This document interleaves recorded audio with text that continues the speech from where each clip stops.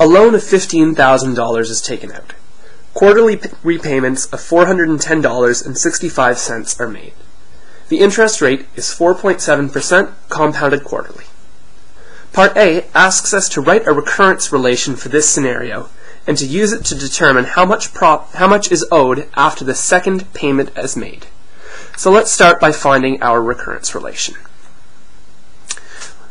Well, we know that it is always v n plus 1 equals, and because this is a reducing balance loan, we need to consider our interest rate and we need to consider our payment.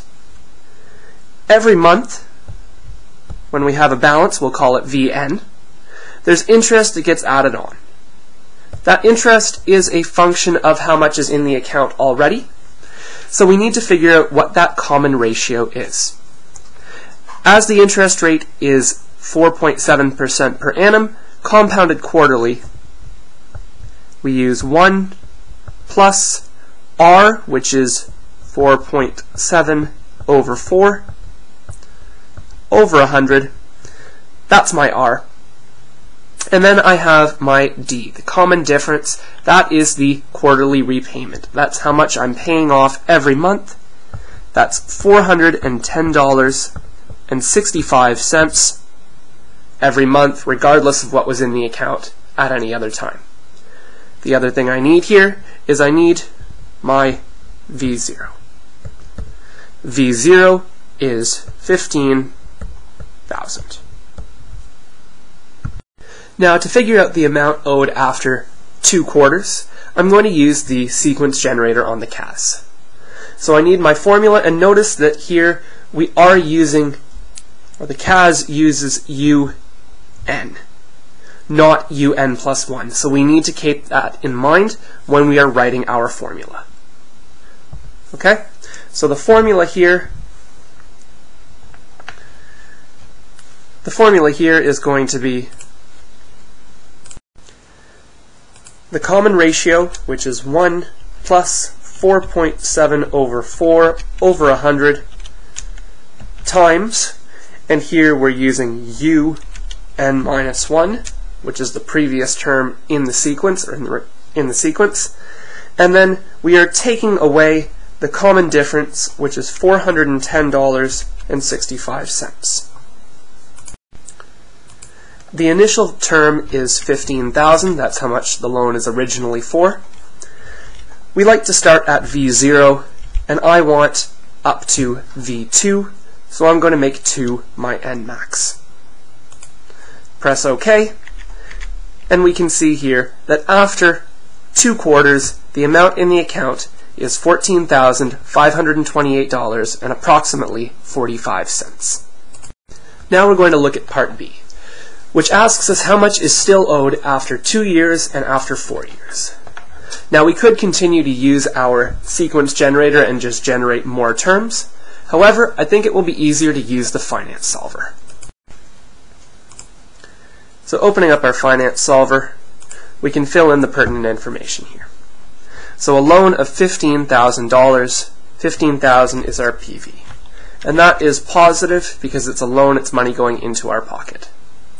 The payment that's being made, that's negative $410.65, negative because the money is leaving our pocket, we're paying it to the bank.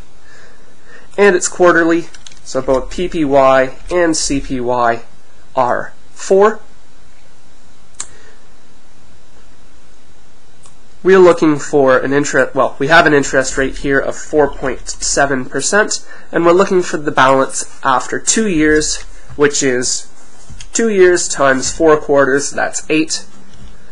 What I want to find is I want the future value. So still owed after 2 years is $13,045.84. And one of the benefits of using the finance solver for this is it's then incredibly easy to figure out how much is owed after 4 years. All of the other parameters are going to stay the same, except for the number of payments. Rather than making 8, we're now making 4 payments for 4 years, so 16. The total amount that's still owed after 4 years, again, one simple calculation, is $10,900.26. Now I've moved on to Part C. Part C asks, how long will it take to repay the loan completely? Once again, in the finance solver, it's very easy to make these adjustments. Here we're looking for the loan to be paid off, so that means the future value is 0. So I'll set my future value to 0, and how long is the question? So, change my n, that's what I need to find out. How many payments will it take? Well, it will take 48 payments, or 12 years.